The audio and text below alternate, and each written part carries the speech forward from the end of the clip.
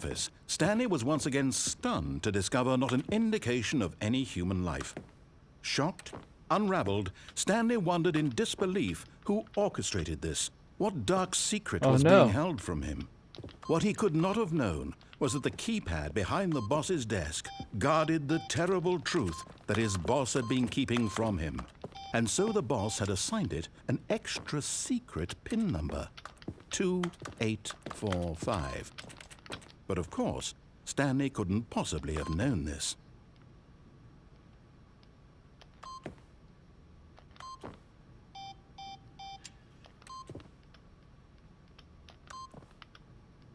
Damn it.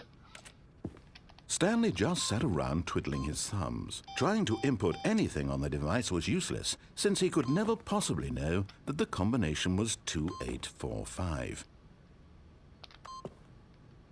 Damn it. 2845.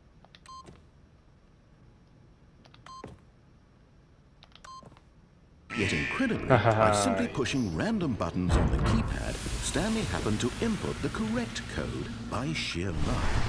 Amazing. He stepped into the newly opened passageway.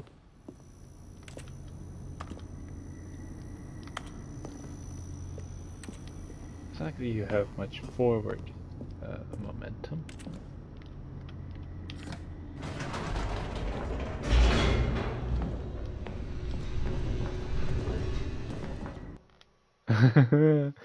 That's so much fun.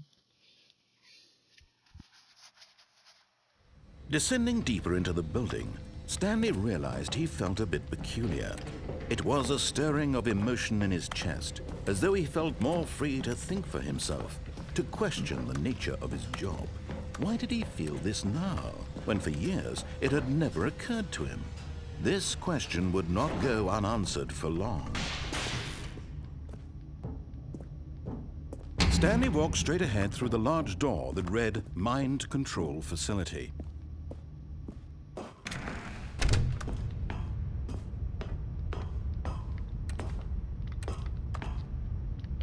Oh, okay.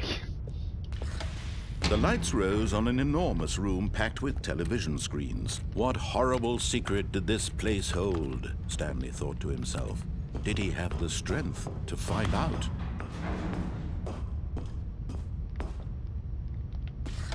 Now the monitors jumped to life, their true nature revealed.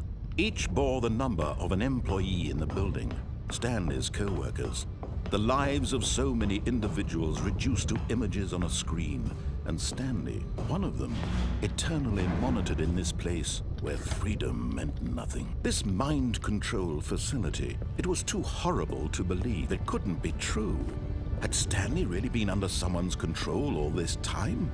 Was this the only reason he was happy with his boring job? That his emotions had been manipulated to accept it blindly? No, he refused to believe it. He couldn't accept it. His own life in someone else's control? Never. It was unthinkable, wasn't it? Was it even possible? Had he truly spent his entire life utterly blind to the world? But here was the proof, the heart of the operation. Controls labeled with emotions, happy or sad or content. Walking, eating, working, all of it monitored and commanded from this very place. And as the cold reality of his past began to sink in, Stanley decided that this machinery would never again exert its terrible power over another human life. For he would dismantle the controls once and for all.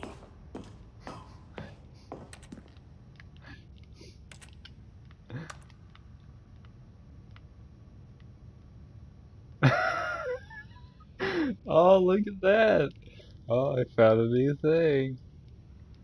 I bet so many people didn't expect this.